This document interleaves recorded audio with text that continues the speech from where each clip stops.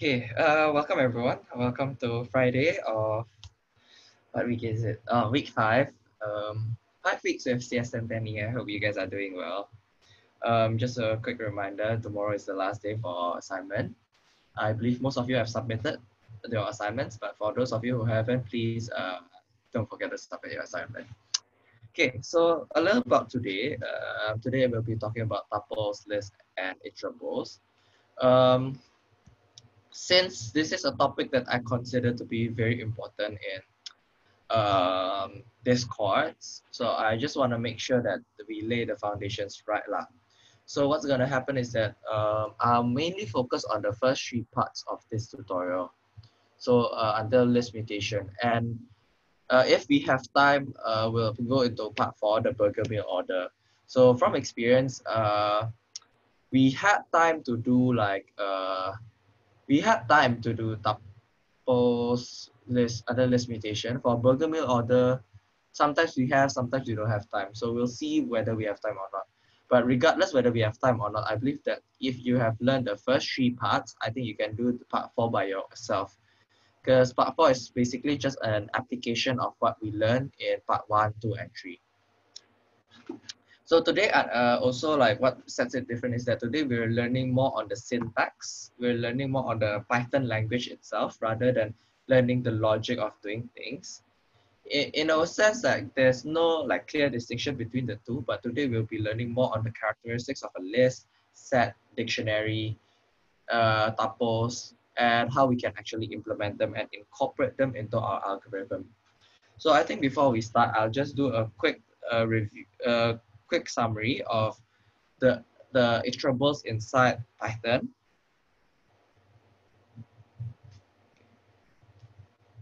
So my apologies. Okay, so in Python there are objects called iterables, and um, iterables are basically like, some people would love to say sequences, because they are basically similar things. Basically, they are an object that can store many things. So imagine it as a locker, a locker where you can actually, there are multiple compartments or multiple boxes where you can store things. Or perhaps like an airplane with hundreds of seats where it can actually store many people in it. So there are 4 types of iterables or sequences that you learned in lecture. The first one is a tuple, and second one is a list, third one is a dictionary, and fourth one is a set. Set is somewhat a different one. It's quite unique. So for today's tutorial, we'll focus on tuples and lists, but regardless, I'll explain all. So tuple is actually like the most basic one out of all these 4. So if we have a tuple, right, it's like, imagine we have a locker that stores our values in it. Right. And then the locker has a label or an index.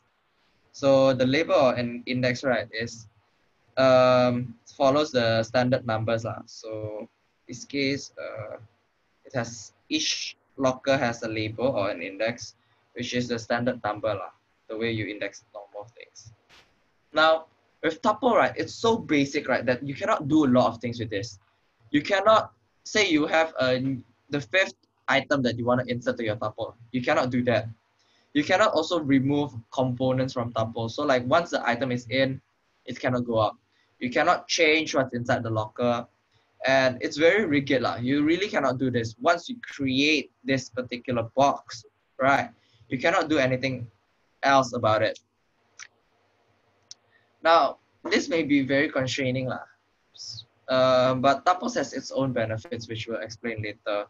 So when we try to modify a tuple, right, what we do instead is we actually create a new tuple with the similar contents and make the necessary adjustments that we need. Now, tuples suck. Okay, tuples suck.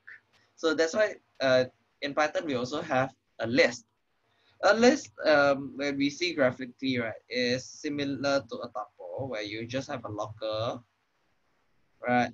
and you store your objects in it, and the index is also a number from 0. Now what makes list awesome is that you can actually start modifying the locker, meaning that you can change the content to CS1010. You can also add, you can, add a new box in the bottom. I know, sorry, it's a bit too small, but like say E. Or perhaps you can just remove an item in its entirety. Or even you can actually, you know, you can do a lot with list. You can actually like remove items, you can change the component, the item inside the locker. You can actually create a new box, append a new box into it. So yeah, it's pretty cool. I mean, list is the more advanced version of tuple, where you can do a lot of things. A list can do whatever a tuple can do. Okay, a list can do whatever a tuple can do. However, with that freedom, right, with that degree of freedom, there are sometimes drawbacks that which we'll explain later. The next, we have a dictionary. A dictionary is just like a list. It's very modifiable. You have contents in it. But what sets a dictionary apart from a list is that it's index. Basically, it's index, right? Unlike list and tuples where its index is from 0 and numerical, in a dictionary, you get to set your own index. So I can set it to like alpaca, llama, a dog, and 356. So you can set your index or your keys to anything. Basically, it's like labeling boxes, with names so that you are not so confused what's the difference between each box. Um, but there's a but. The index cannot be just like anything.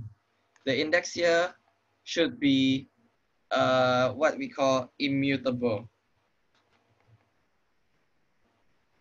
So what does immutable means is that the value should not be able to change. For example, tuple is immutable, while list is mutable because you get to change the value in it. String and numbers are also immutable.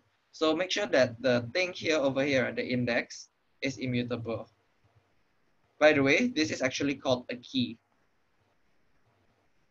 The thing on the left is called keys, and the thing on the right is called values. Lastly, we have the set. Now the set is a little bit unique because the set does not really have a rigid structure. I would say like the set is more like alphabet soup. So you get to fill it with many items in it. B, B, B, B, and like C, C, C. So if this is a list, right, a list of tuple, perhaps the way we show it is like we have A, B, B, B, B, and then we have like C, C, C. Then in a list, I have like comma, comma. But in a set, it's a bit different. In a set, what's gonna show up is actually just A, B, C. Why is this the case? It's because a set is just like somewhat like a yellow page, or a dictionary, or just a list. So like when you try to add something in, right? If the item is already on the list, you don't add it anymore. It just takes in like what are the members inside this particular data structure or this particular bowl. It doesn't show the number of items. You just show like what's in it. It doesn't know like how many items are in it or how many is being repeated. So that's a quick review of tuple, list, dictionary, and set, and the different characteristics of each. Any questions? If there are no questions, just like give me a thumbs up in reactions.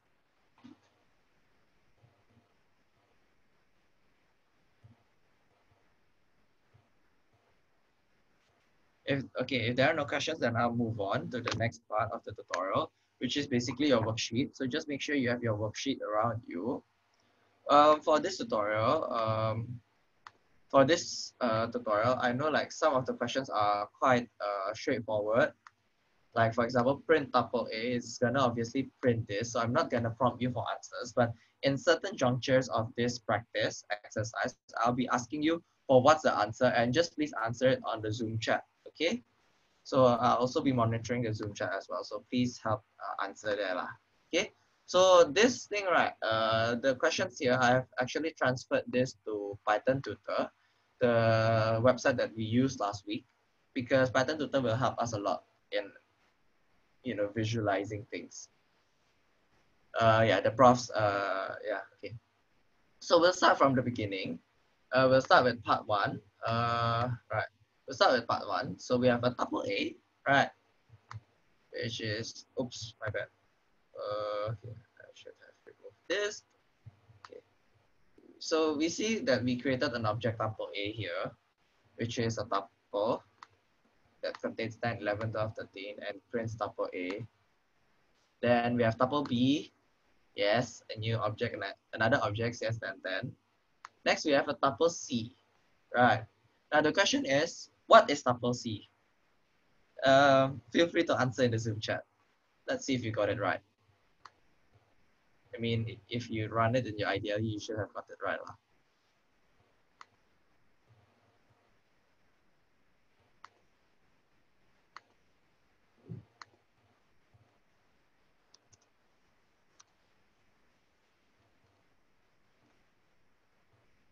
Okay.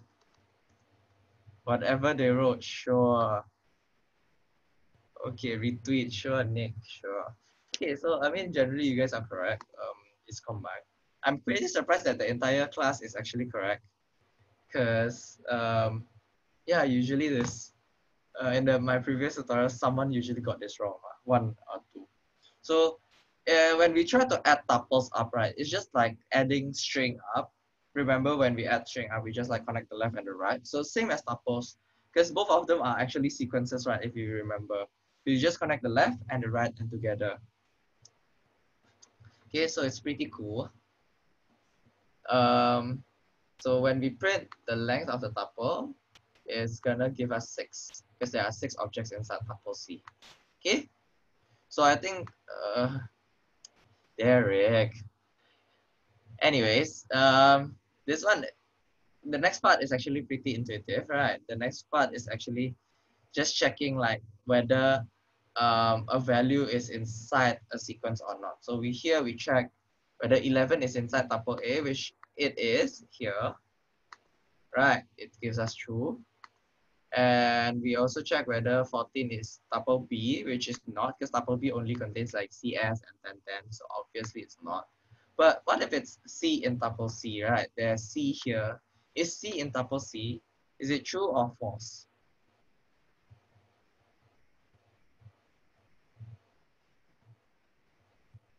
There's someone answered true, false, F for respect, grip, sure, SU can. Why not a D plus as well? So yeah, the answer is false, because basically what we're trying to do is that we check whether C is an element or a member in it or not. So this is not a C, this is not a C, this is not a C, this is not a C, this is not a C, because this one is actually different. This is not a C, so it returns false. So unlike a string, when we like C, if this is the case, right, C in CS, then this is correct, because it will kind of somewhat separates this into 2 parts. But then in this case, right, CS is considered as like one item that is not separated. Okay. So the next part is indexing. So the way we index tuples are the same way as we index string. So like if we do like tuple B1 over here, right? We do tuple B1. So we'll just take the first object log here. So we'll take this part over here, which returns 1010. But I think one thing that I want to emphasize is that when it indexes for this, right? When I say like tuple B1, what it does is that it takes this particular box, right? This particular box, like 1, 10, 10. Not only that is that it will actually destroy the box around it. It will somewhat like destroy the box, you know, like a bacteria, like a virus. It will break down the outer shell and just like take the DNA inside. So what happens is that it just like takes in this and returns you 10, 10. And the type is an integer. Okay, so it will not return a tuple of one object, but it will just give us the object inside the box. Okay, so with that in mind, what is tuple D? What is tuple D?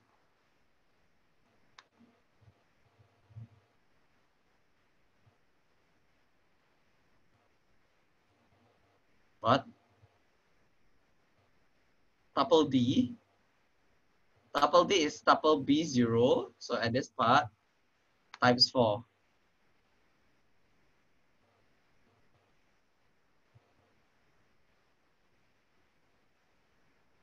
Okay, so there are so many weird answers.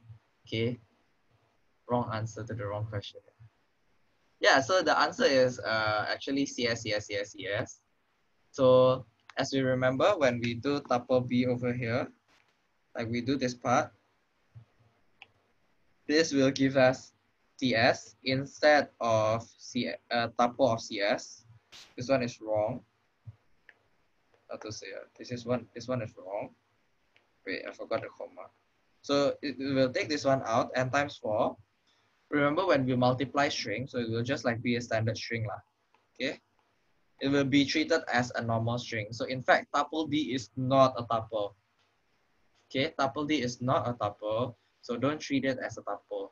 Treat it as a string. So be careful lah. This one is tricky.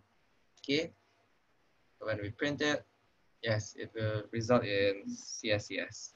Okay, all right. Next up we have tuple. So tuple B1 times 4. I think some of you have answered. The answer is 40. Simply because it's in integer and you multiply it by 4. You treat it as an integer, not as a tuple. Okay. Next up, we have tuple E, which is tuple D1 del N.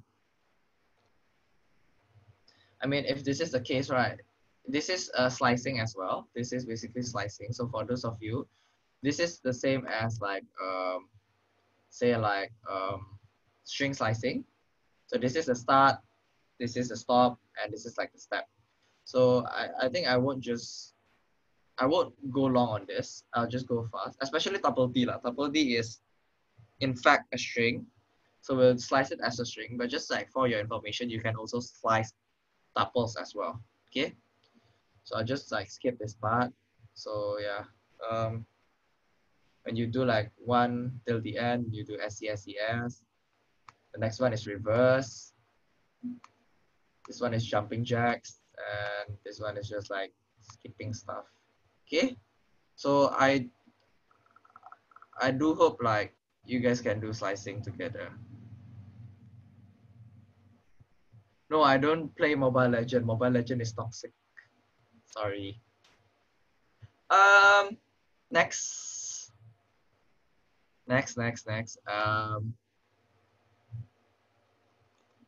Okay. Next we have tuple I and tuple J. Okay. We have tuple I and tuple J. Now, before I run this, I want to ask, what's the difference between tuple I and tuple J?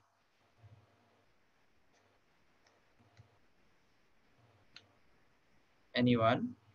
Yeah, I mean, obviously, like one has a comma and one doesn't, but like, what's the difference between these two?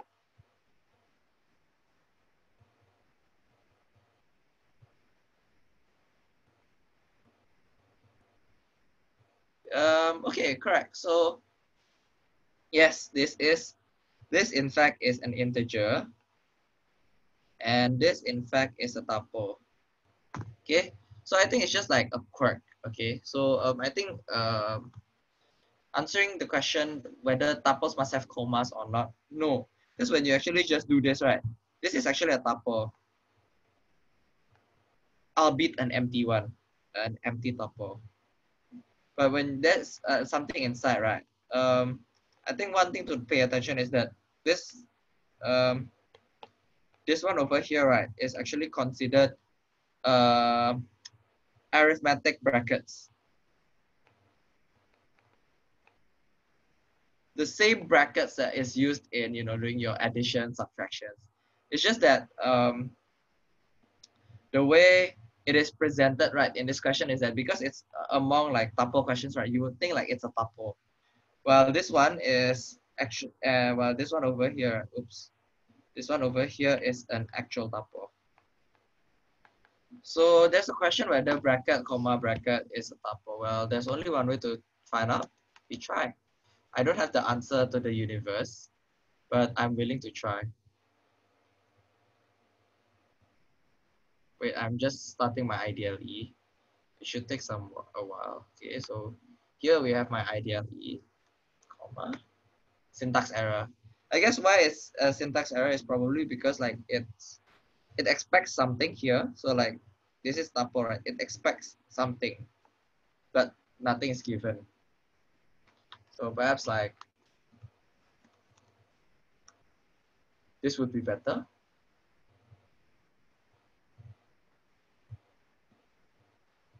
All right. Anyways, good job. You guys can now spot the difference between a tuple or an integer. See, tuple I is a number one, while tuple j is an actual tuple with an actual box. So yeah, when you multiply tuple I, it's just an integer multiplied by 4.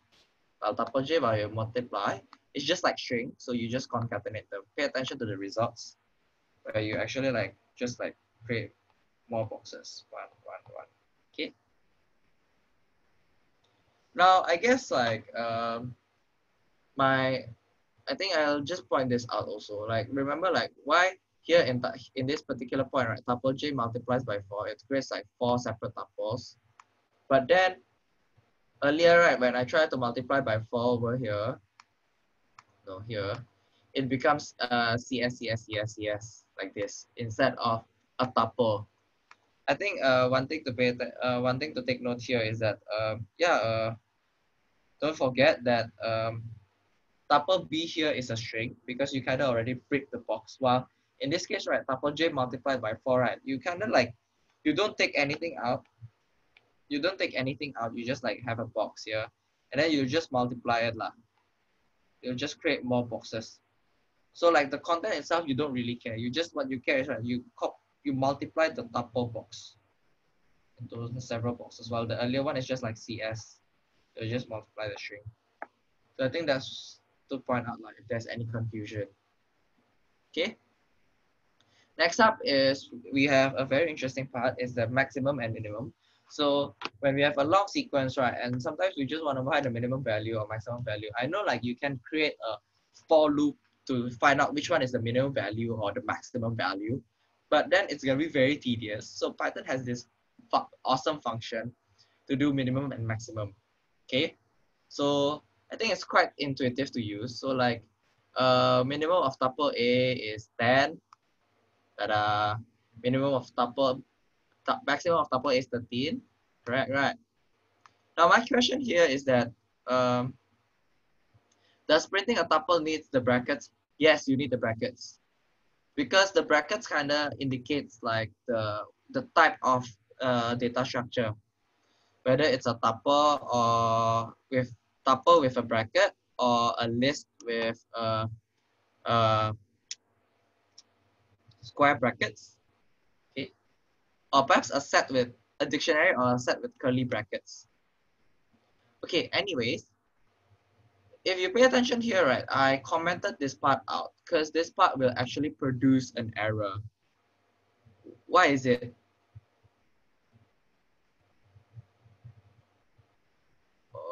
Okay.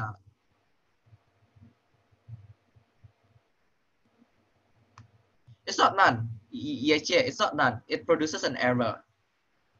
So the reason it produces an error is that because, yeah, as some people pointed out, the data types inside the tuple is not consistent. So yes, I think the great thing about Python is that inside the data structure, you don't need a fixed data type, unlike Java or C++, where inside the array everything should be of the same type. But in Python, you can do mixtures, and that's the problem lah. When do you do mixtures, you cannot really compare string to an integer, etc. So when you use this particular function, right, maximum or minimum, make sure that you actually um, make sure that all the data types are consistent. In fact, in fact, it is generally desirable to have the objects inside the data structure to be consistent. Because if it's not consistent, it means that you're using it in a quite a weird way. Okay. So I think there's a question earlier. Where is it? Like, what's the difference between list, tuple, and array? Okay. I think I explained earlier what's the difference between list and tuple, but in a nutshell, a list is basically the what to say, the tuples on steroids. It is more capable. Tuple is more primitive. Once you create a tuple, you cannot do anything with it.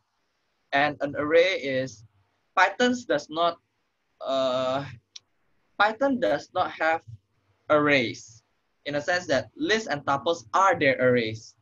Arrays, I understand where you're coming from. Arrays are more common when you're in C++ or in Java.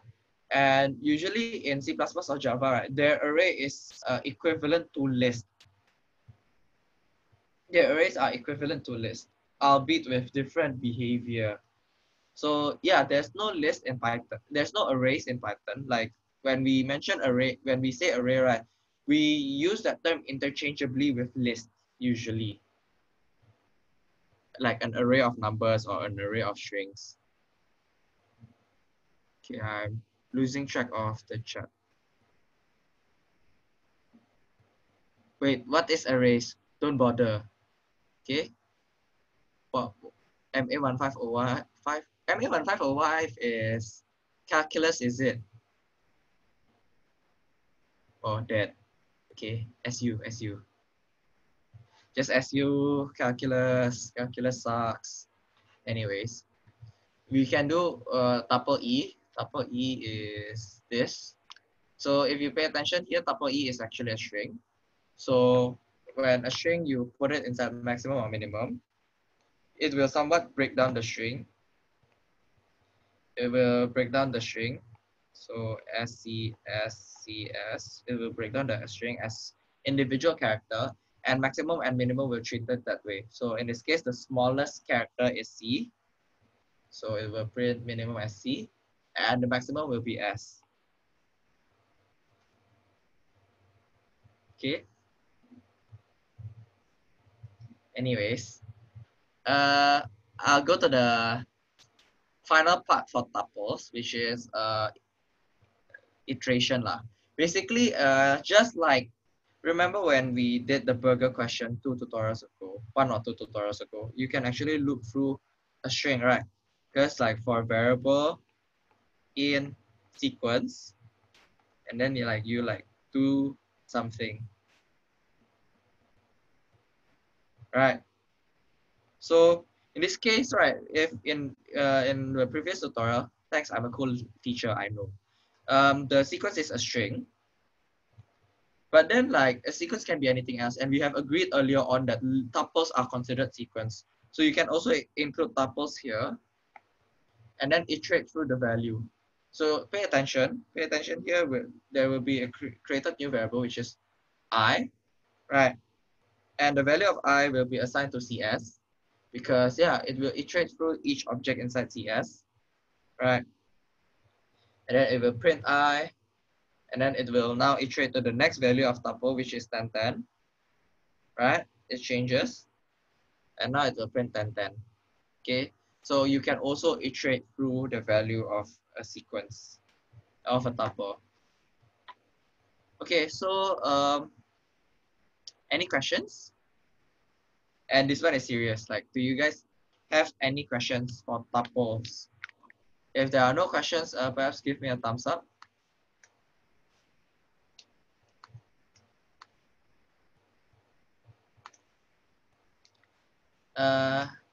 Thumbs up, everyone, maybe, like if there are any questions. optional questions and training questions are harder, of course. Can tuples pass value? What do you mean by passing value?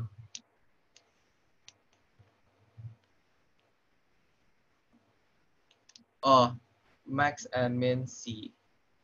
Oh yeah, for the part on min and max C, basically, uh, okay, just basically for minimum and maximum, right?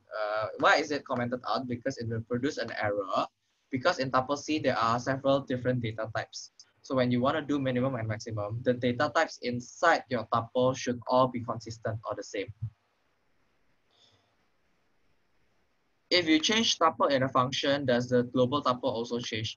Uh, Maybe you're referring this to list because remember tuples, right? You cannot change tuples. Once a tuple is created, right, you cannot do anything with it. So like once this object, right, tuple A, we have created this particular object tuple A over here, right? You cannot do anything with it. You cannot change it unless like where's my string? Where's oh wait, ideally you cannot change it at all unless like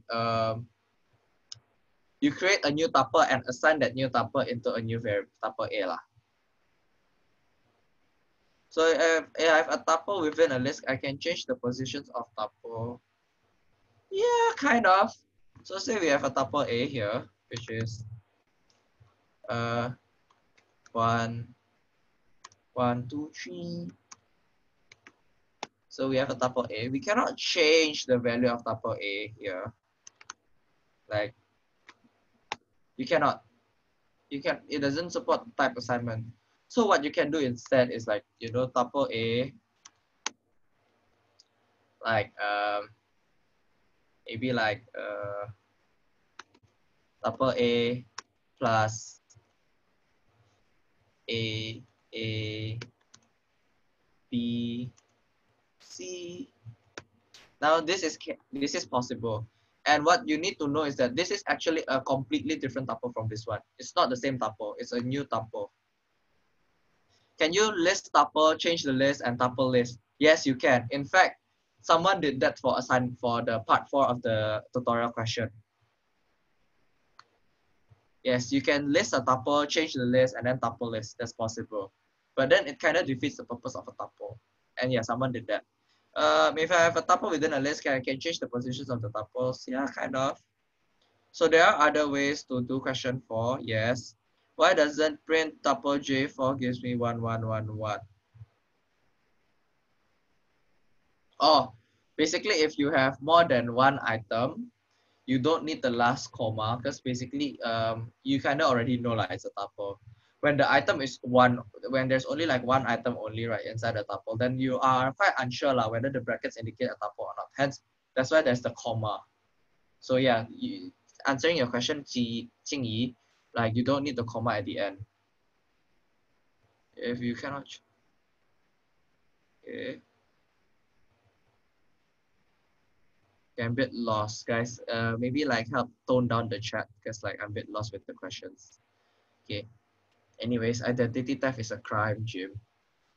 Okay. All right. Good that we got the questions answered. I think some of you already kind of touched on list, but before we go to list, we have a very easy exercise on this particular part.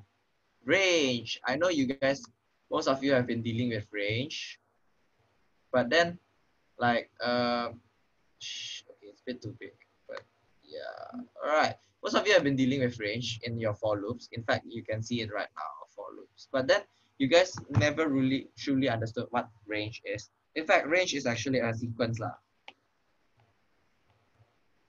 Okay. So this particular thing, right, will create a range from 0 to 4, if you remember. So by default, right, when the range is a function that creates a sequence or a list or an iterable. So if there's only one number over here, right, this number is considered the stop point. With the default start at 0 and the default step is 1. If we have two numbers, then we know that this is the start and this is the stop. And if we have three numbers, basically we have the start, the stop, and the step. And also just like we slice string, when the step is negative, we move backwards. Okay, cool. So we'll just start. For question A, answer for you is definitely 0, 1, 2, 3, and 4.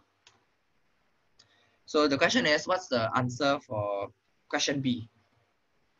Just type it in the chat. No need to enter. Just like answer it in one line.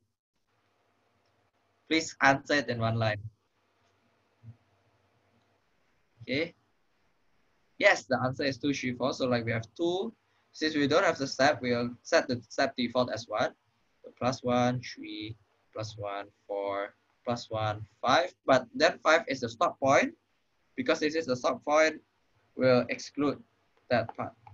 Ooh, okay. Cool. Next up, we have C. No, I mean like for this exercise, just answer it in one line. But in reality, yeah, you'll get like 0, 1, 2, 3, 4, 2, 3, 4. What's the answer for C? Yes, it's 2, 4. So we have start at 2. Yo, what the fuck did this just happen? Okay. 2 plus 2, it's 4. Plus 2, it's 6. But then 6 has exceeded our stop point. Hence, we cancel this part. Okay. Next up, we have question D. What's the answer for question D? Will there be a comma between 2 and 4? No, there's no comma. This one is, remember, we're just printing. Okay. So like just print. So yeah, print in different lines. Okay, so yeah, we start at 5 minus 1, which is 4, minus 1 is 3, minus 1 is 2, minus 1 is 1, but then 1 is our stop point. So we'll exclude them. Be careful, we don't include them. And when things are reversed, right, things are a bit wonky. This one is still the intrusive, and this one is still the exclusive one. Okay, so with that, we'll move on to the next part. What's question E? What's the answer for E?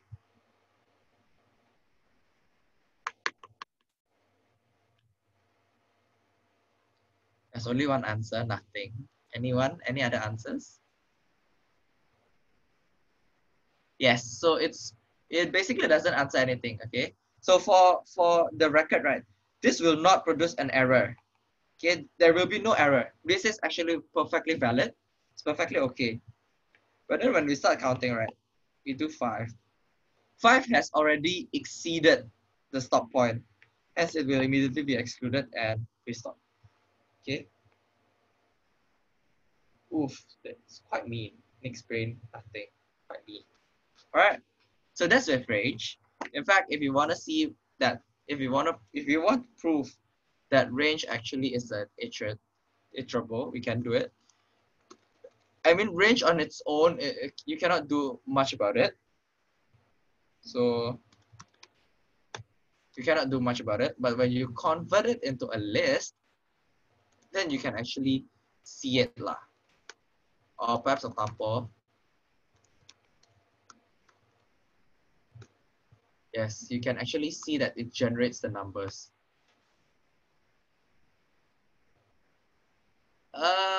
No lah. I mean like, Hai Hong, just don't worry. Don't worry. It's just like it will print nothing. It's not none. It's not what. It's just it prints nothing. It's not even empty string. It prints nothing.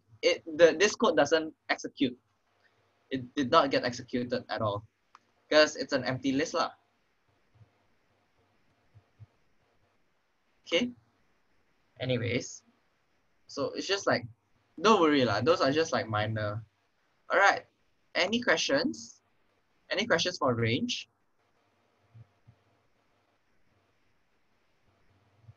If there's no questions, we'll move on to the next part, which is list. List is the more difficult part.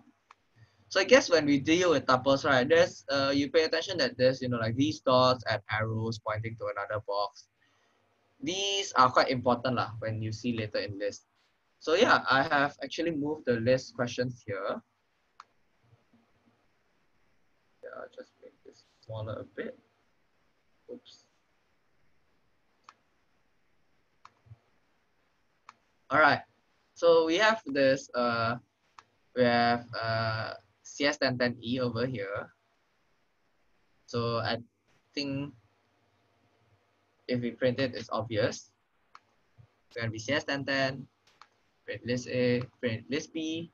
Now, if you see here, right, it's pay attention that list B, right, goes here. And then when it creates the object list B, right, there's another dot inside that actually points out to another tuple, an object inside this object space. Okay. Next up, we have list C. So what is the output of list C? Anyone want to try?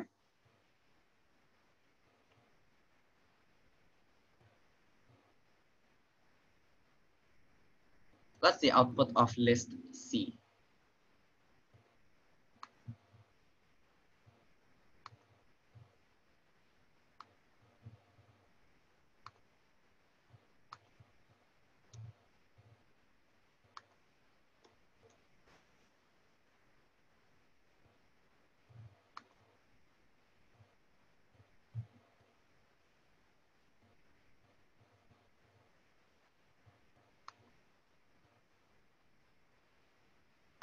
Yeah, there are some answers.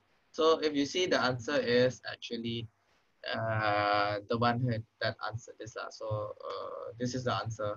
CS1010E is easy. So remember that this object over here, like same, the way we add lists are like the way we add strings.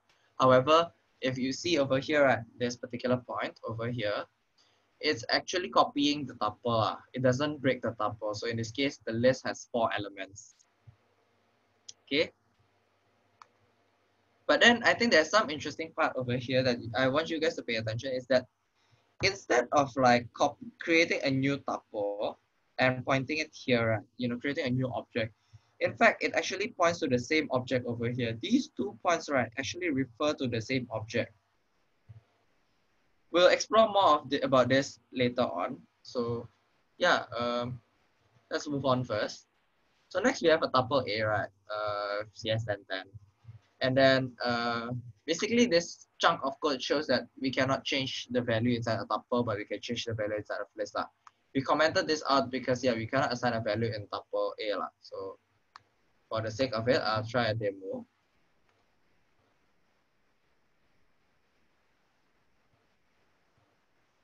So we have a tuple A, then tuple A, what's it? 1 equals to 2030. It doesn't work. Okay, because tuple A does not support assignment. Okay, but then when you try to assign the value to a list, right, it works. So we have our list A, which changed to 2030 over here. Yes. So if for those of you who missed it, just pay attention at this particular box, a circle. When I run it, the value changes. Okay. And we print list A, the value change is reflected. Now, I think this is an interesting question, which I think is quite important for you guys to get as well. So the next part of your question is append and extend, which looks similar, but actually very different. And a lot of you actually got confused in append and extend. So my question is to you guys is that, what is the difference between append and extend? Explain in the Zoom chat. Even if you don't know, just give it a shot. So we're trying to append or extend the word easy here. What's the difference?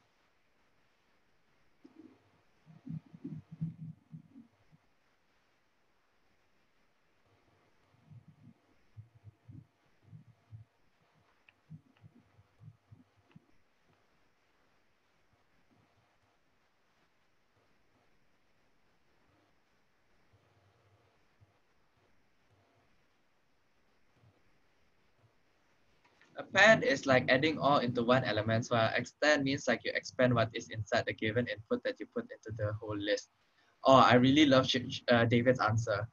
So yes, basically, I think I'll just run it first so you guys can actually see what's happening. So when we append, see list A, right? List A, so pay attention to list A.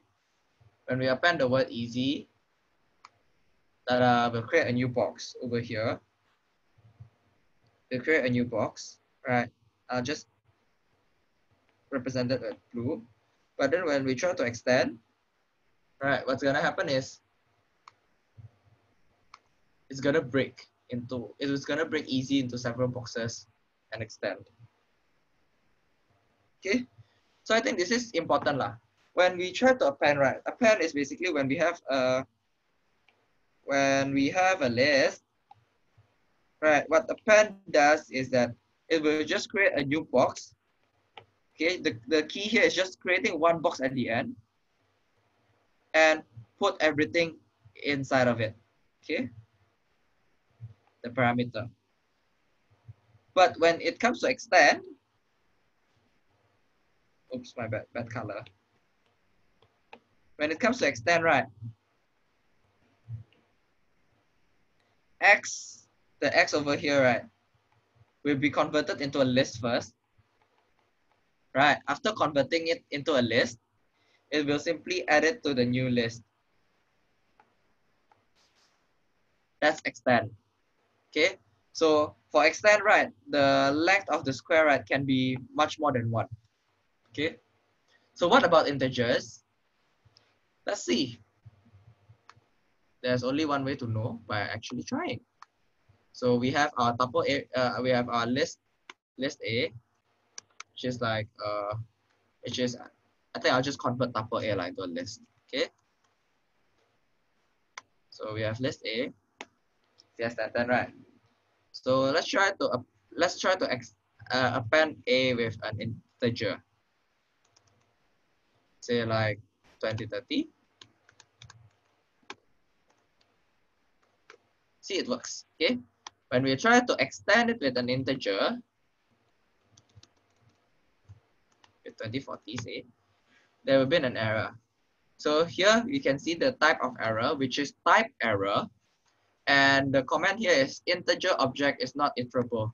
Hence, we actually learn something new here. When we use the function extend, right? When you use the function extend, the only input can only be an iterable or a sequence, meaning it can only take a string, list, integers, string, list, tuples, dictionaries, those kinds of things. So I think I have an example here. No, no, no, no. Here, yes, I have an example. So yeah, this case, let me just throw that away. Never mind. I'll just throw this away. So yeah, this is when we try to append and extend. We have a list, right? We have another list, a list of ABCs. So when we try to up ABC 1, 2, 3, right? We create a new list, and then when we append, we create a new list, new object list, ABC, and then basically you create a point down here. But then when you extend, you actually just create a new you just create more boxes and just like attach it one by one. So that's the difference between append and extend. Okay. Any questions regarding append and extend? If there are no questions, then I think just one more thing. As you can remember, right, append and extend is used to actually like combine two different lists into together. Some of the rookie mistakes was that usually some of you do this. List A equals to list A dot append, like, you know, like this. Now, what happens with this is actually it will actually produce a none instead.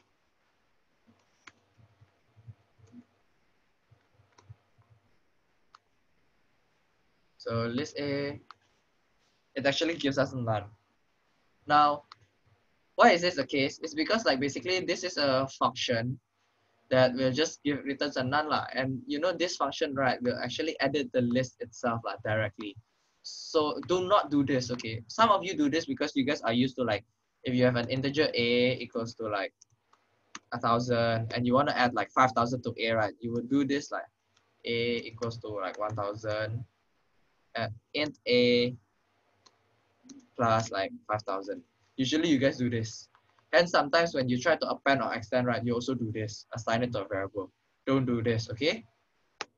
If you want to use the plus sign, so just use the plus sign as well. Be consistent. List A equals to list A plus whatever list that you want to actually append or extend.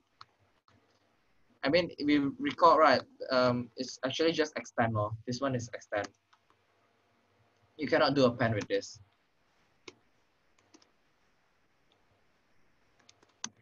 Okay, so I hope you guys take up that rookie mistake. So don't come to me like, hey, teacher, why I append, I extend, and then like my list is empty. Why is it none? Okay, because this is wrong, dead wrong. Yeah, if you plus them together, it's basically extend. But it's practically speaking, it is extend, but it's not that easy lah. Because what happens to extend is right. What happens to extend is that you are actually modifying the original list. Correct. Well, this one, right, it actually generates a new list, a third list. So like list A and list B, like, you know, like getting married and get a new child and becomes a completely different list. Well, this one, right, list A extend, right, it's basically you have list A and list B, and then you take list B and insert it to list A into the same thing. Okay. So yeah, we'll continue. Yeah, we're a bit out of time, but then we'll continue. Now, the next part of the next part of your question is actually copying. So this is actually a way you copy your list. There's a reason why you copy. Okay, you copy a list by actually doing this. If you remember this, like strict sizing, but then the start and the stop is not defined, meaning that it will just immediately start and stop at the end, beginning and the end. So where's list B? This is list B, right? So we'll just take E as well and take this dot. Now, if you pay attention, right, like if it's copies, right, it should be copying everything, but it certainly didn't, because the tuple still refers to the old tuple instead of creating a new tuple, copying the new tuple, right?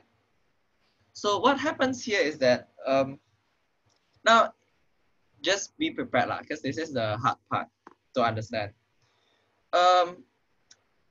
When you see the global frame, and you see the global frame over here, and you see the dots and the arrows and the objects, they are not designed that way for the sake of like easy to read lah.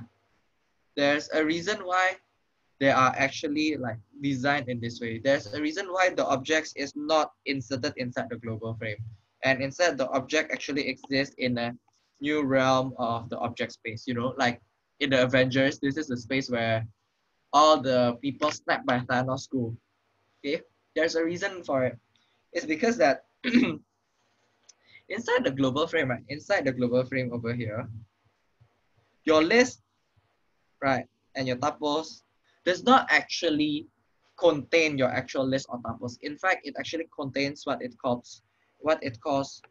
Pointers. Pointers. Pointers are basically like addresses to your home. An object. So it will save the address to the object that it stores in this magical realm of objects. Okay? Because basically the global frame cannot fit in like weird objects. So instead what it does is that it just stores the address to it. So whenever you want to access list A, you'll just like access the pointer and it will lead to another object. Correct. It's like redirecting to the other realm of the storage space. Correct. So what happens here is that when we try to copy the list B, right? What we copy here is not the tuple, but what we copy is actually the address or the pointer to the other tuple. This is what we copy. We copy the dot. If the realm of storage space considered local scope, no. The, the realm of storage space is actually global, which we will actually see in part 3. It's actually global. So yeah, um, so we'll see more of this in practice. So let's just move on first. So here copy B1 is hard. We'll try to change the value. So what happens here is that I go to copy B, which is a pointer. As I go to that part, and then it asks for 1, and then I'll change this to is hard, which if you can see, that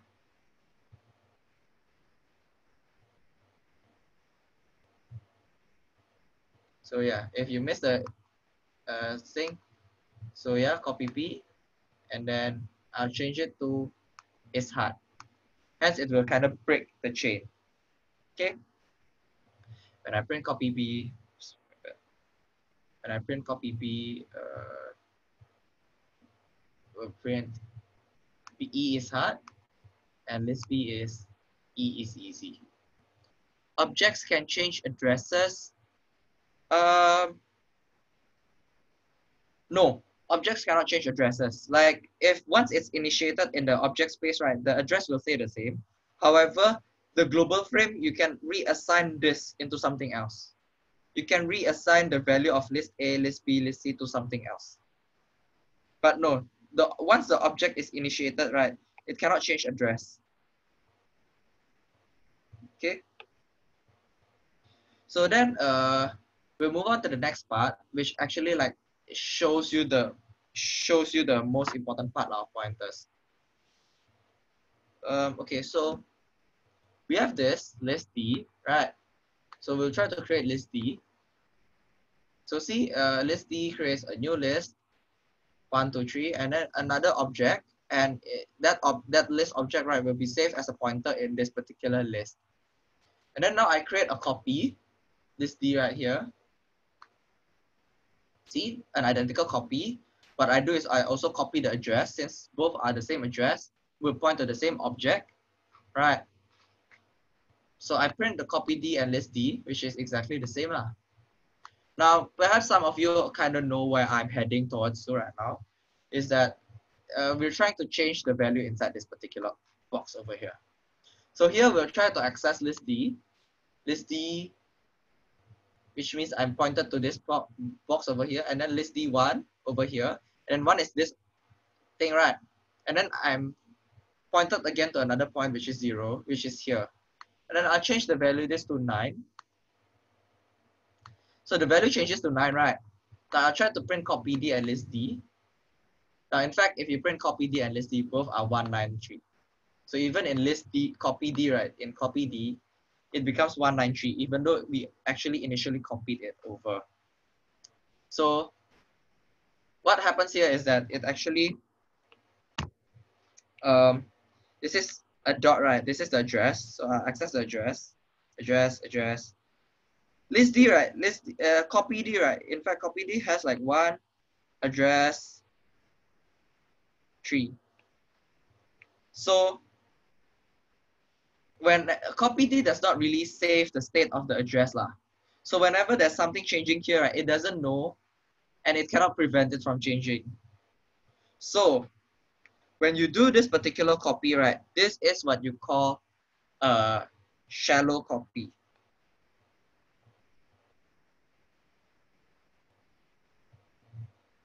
This is what you call shallow copy, meaning that you kind of only copy the first layer, but then if there's any other list inside of it, like if it is being accessed through another list or through another address and it's being changed whatsoever, there's nothing that can stop you from happening from stopping it to change. Because generally when we want to copy objects, right, the general behavior that we want is that when we change the first object, the original object, the copied object should not change, and vice versa. But in this case, it changes. And this is what is called shallow copy. Because if you actually change the value of this, right, or this, or this, or this, it's not going to change lah. Oh, if you replace to 9, what won't it be 193? Because it actually it doesn't replace this box. it actually replaces this. Remember, like list D1, 0 is actually list D1 is actually this object over here. It refers to this object. It doesn't refer to the pointer. No, actually it refers to the pointer lah. But then eventually it refers to this object. And then this particular 0 over here actually refers to the content. So in this case, the address, this right, these things right will remain as addresses or pointers. Because what we're changing right is not the this box, but what we're changing is actually this box over here. The box inside. Does that answer your question, David? Okay, is there a non-shallow way to copy? Yes, which is called deep shallow. Now, I don't have the algorithm for deep shallow. For deep, shit, why is it deep shallow? Deep copy, damn it, deep copy, as opposed to shallow copy. Now, deep copy, right, I don't have the code, and I strongly encourage you guys to do a Googling lah. I mean, a quick Google search doesn't hurt, right? So like, perhaps like deep copy Python.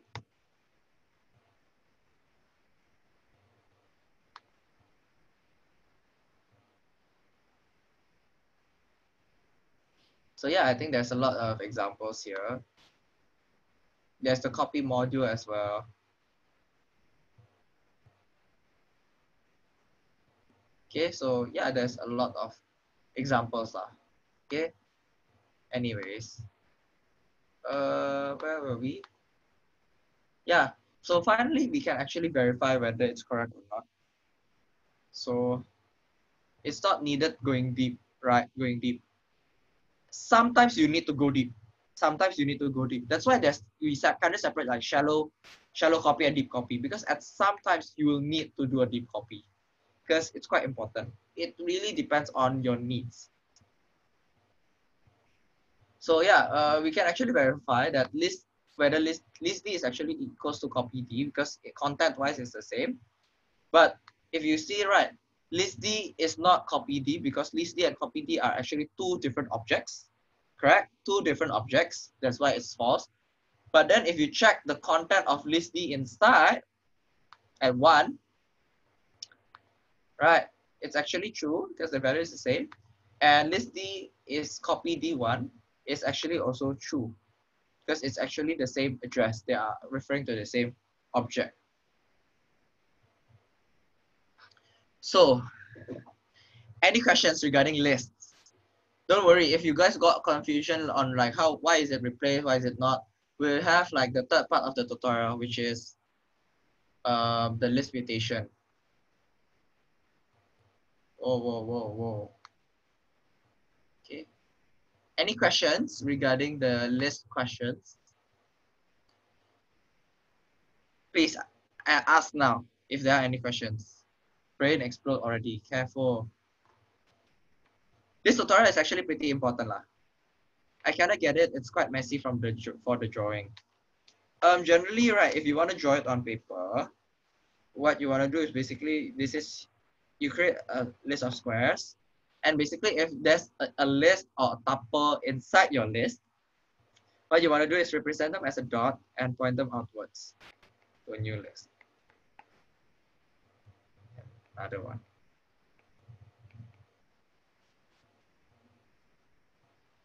Okay, why when you copy, you use this instead of indirect assignment? Okay, I think I'll just go to the next question. Okay. All right. Hold your question, Azizan. Hold your question. Hold your question. Because that's actually the next part of the tutorial, which is we have two questions here. So yeah, this is your question, right? List Y equals to list X. So let's do this. So I think for those of you who are confused, this is like two examples of list mutation. So in example A, right, what we do is first like we assign X to a value, and then we equate Y into X, and then 3, we change the value of X. Okay, so this is the general algo for like question for the first row. Okay.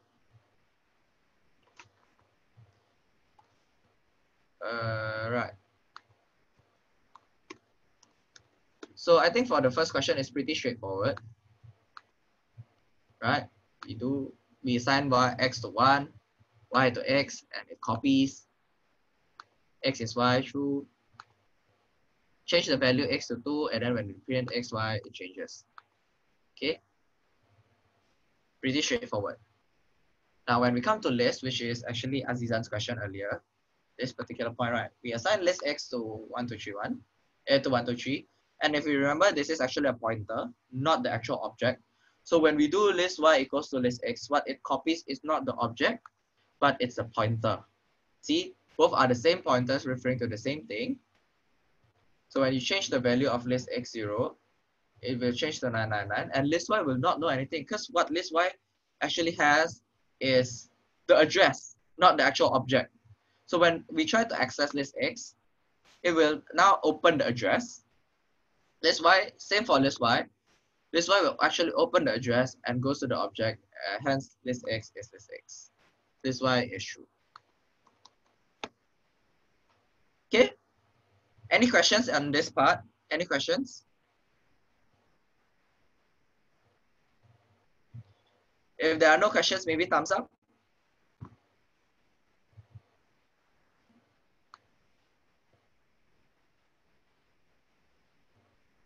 I have a feeling that half of you are like, you guys are confused, but you don't know what question to ask. Yes, list x is equals to list y. Okay, explain again. I mean for this one, it's quite clear, right? It's quite clear why this is the way. In fact, this is the way that you have been learning it all your life. All right. This one is the confusing part. Okay. Again, I'll start from the top. List x creates an object 1231, and inside list x, inside the global frame, I create a pointer. So list x is a pointer that points to an object. Right? It's an address. And then I assign list y to list x. Now remember, list x in the global frame is a pointer. It's not the object. Hence, list y is equals to the pointer initially. Hence, when we actually run list y, right, it will create a point. It will be assigned to a pointer to the address, to the same address that happens to be directing to the same object. Okay. Then I assign the same pointer here. List x is a pointer, right? But then we're accessing the pointer using this indexing and assign the value to 999. So hence, I go from list x here, go here, go to the 0 part and change it to 999. Right, which is the case. And now I want to print list x. So from this point again, I'll go here and then print the entire thing. Right? Then now I print list y, which is this same pointer as well, this red dot pointing the same object, and print the entire thing again.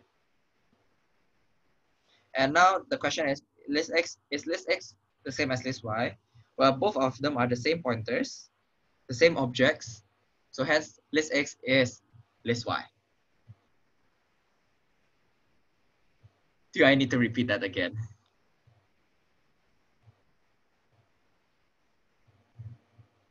So what's the Oh, okay. So again, like remember, like copy D, list D, right? No, copy D equals to list D brackets, right? It's not the same. It's not. Where is it?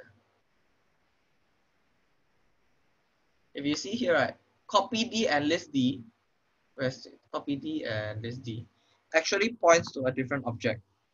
These are two different objects.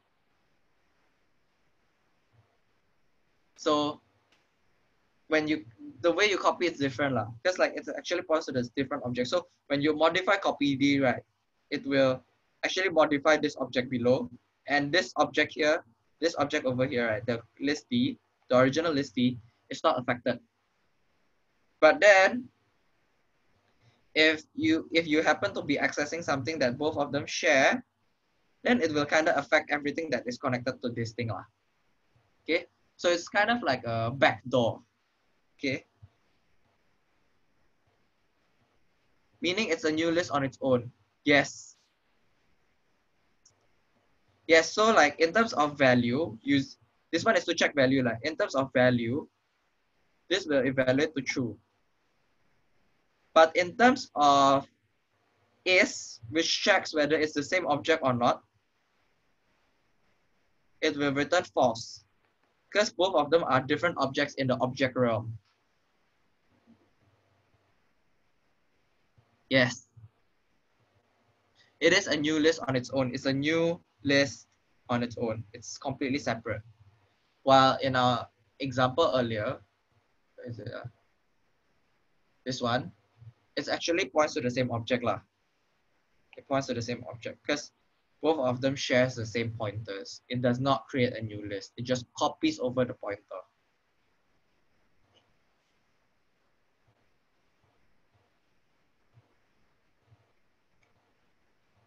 Any questions? Take your time.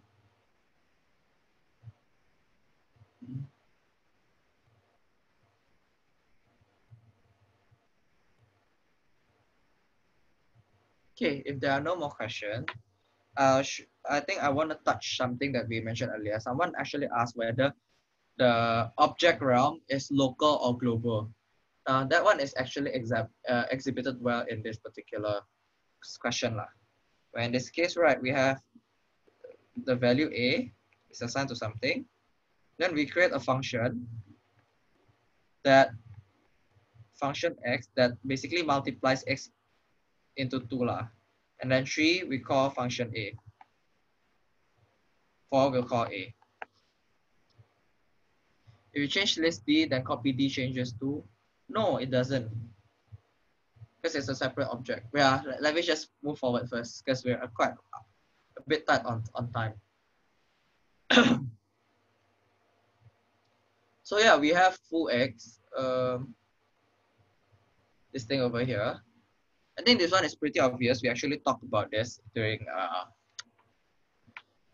last week, I think, on like scopes.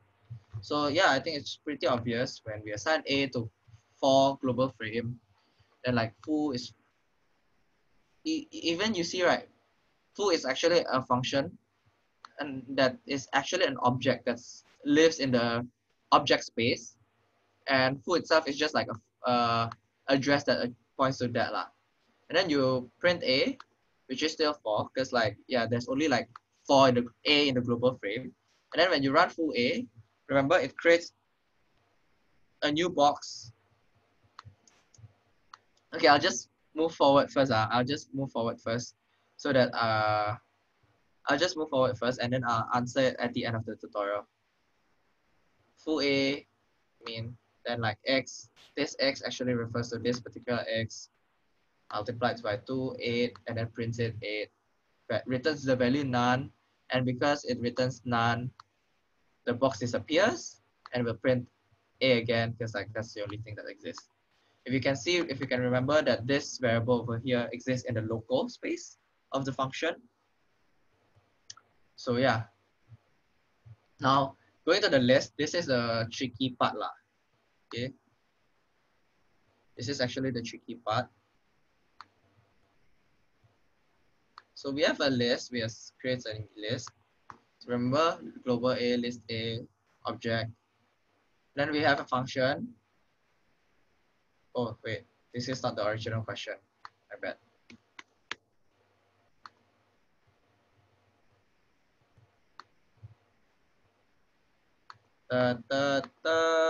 You print normal, right?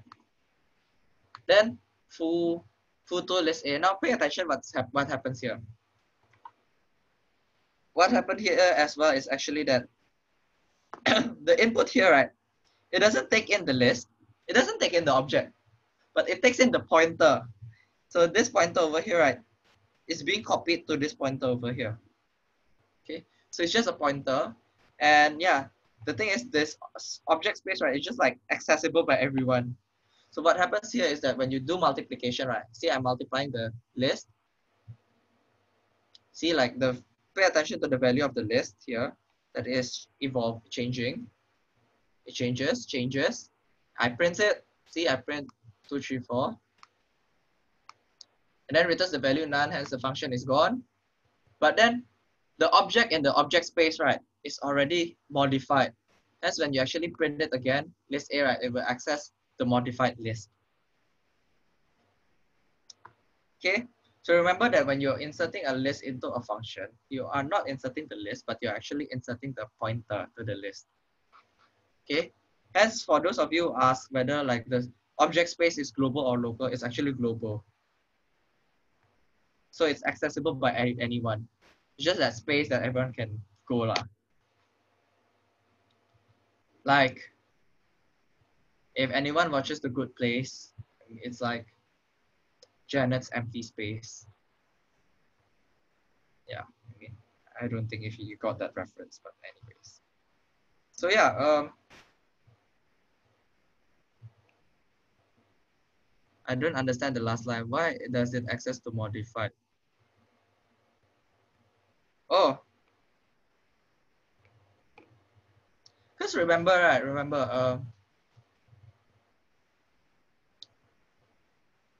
this function over here, right? This function over here, it doesn't accept the object, but it accepts the pointer to the object. And this object, right, is, so it's actually like this is referring to the pointer lah. Points, point. And this A actually points to the same thing. So it will just like modify, yada, yada, yada.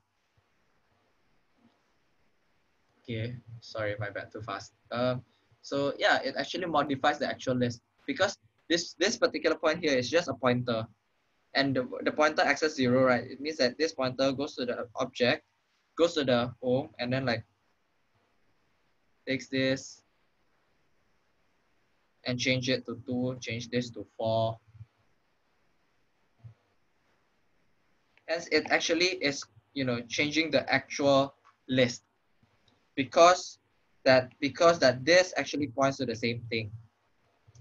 Hence, once the list is done, it returns the value none. Yes, the function changes the value in the list because it's global. It has direct access. Hence, when it prints list A, remember list A is only a pointer, so it doesn't really know what's going on inside. So like if something else changes the value inside the object that it is being pointed to, it doesn't really know and it just changes.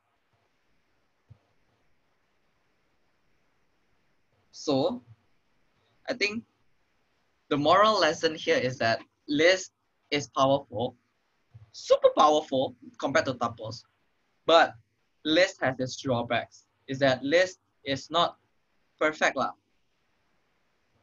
You can actually modify things and it can be unstable lah if you're not careful. It's too powerful that with under the wrong hands, things can go wrong. I mean, quoting Peter Parker, with great power comes with great responsibility. Okay, so what's the fix to this? I think this is the main question, right? Say you wanna like create a new function instead of like you wanna take a function, you wanna take a list in, but then you wanna create a new out list, but then you don't want to modify the old one. So the way is okay lah. The way is actually to create a copy. Okay, this is a shallow copy. Or perhaps if you really need to make it a whole new different list, then you can always create a deep copy lah. Okay, so when you actually create a shallow copy over here, right? See what happens. I create list A and then full list B, and then see the current variable list is actually a pointer that points to the same object. But then here, right, in this particular line 3, I actually created a new list lah that points to a different list. Hence, when I'm doing the modification, it doesn't affect the original list.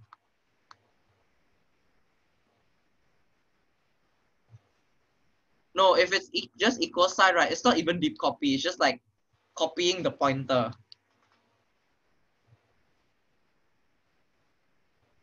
Hmm.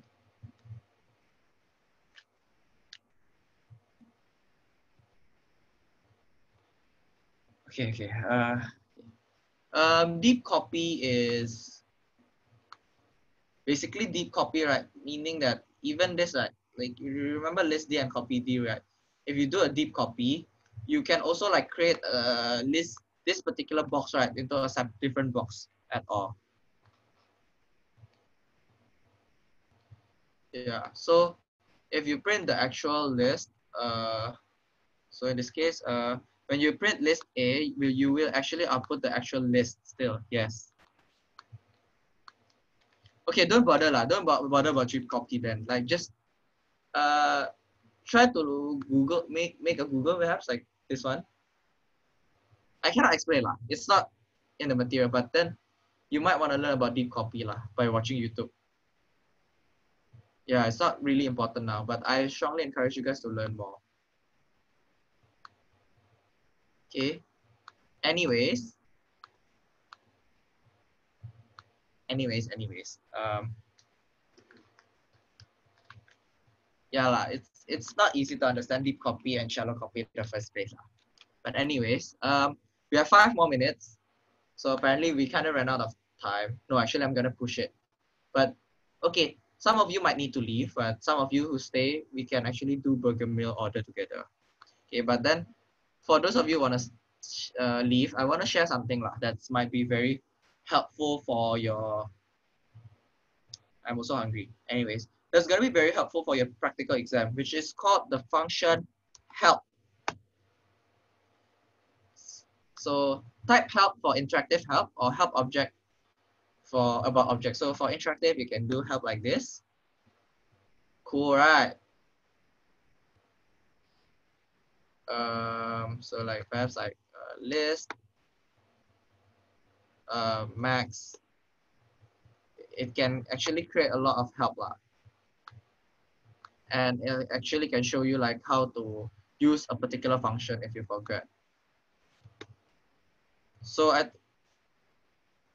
during practicals, you cannot access your shell during midterms or finals.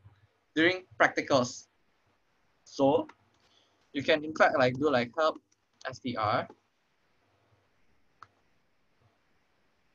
Okay, squeeze text, but so yeah, basically you can see that there's a lot of functions that you can do with string that might be useful. For example, like I think find is useful, ends with is useful, count. I think some of you use count for assignment 3, wink wink.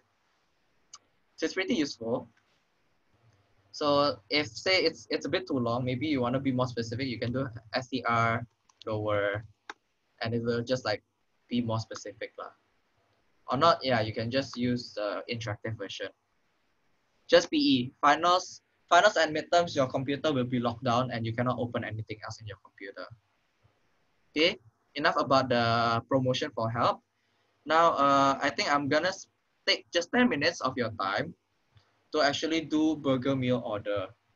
Okay, so this is the question here, burger meal order. Basically, there are 3 questions that you can see on your tutorial, which is enough money, print receipt, and remove item. I hope you guys are opening your tutorial worksheet instead of just watching me blabber nonsense. So I think what I want to explain a bit is that now that we have learned about like tuples, lists, dictionaries, and sets, we are able to create like our own like data types. So for example, if we want to create, yeah, printed out the tutorial worksheets to copy down your teachings. Thanks a lot. Appreciated that you print the tutorial worksheets. So in this case, right, say we want to represent a human, right, in Python. We want to have a human in Python. A human has a name, age, and say like personality, right? we can actually represent them like maybe like as a tuple of 3 objects, where like the first one is your name, the second one is your age, and your third one is your personality. This is possible. So in this case, maybe for to represent Matthias, right, to represent me, it will be a tuple of my name. My age is 20, and my personality is perhaps arrogant. Okay, this is just an example of implementation, because once you get to learn lists and tuples, right, you can do so many things.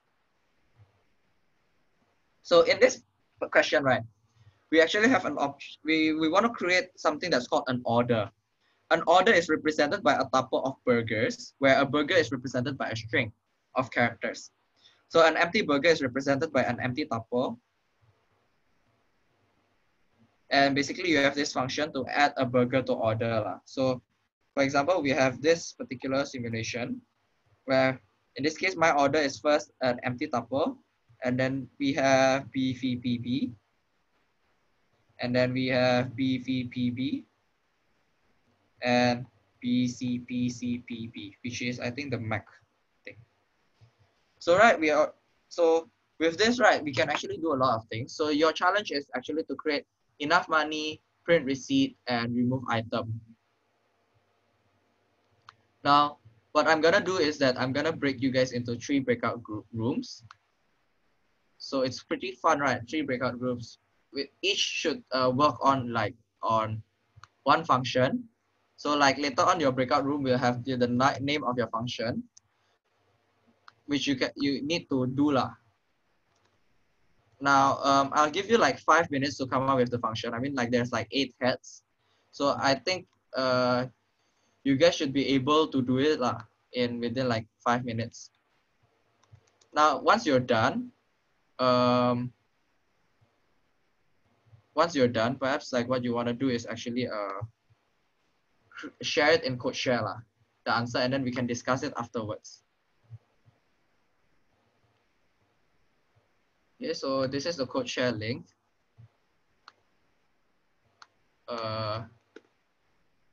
Okay, please try to attempt the questions. Okay, right.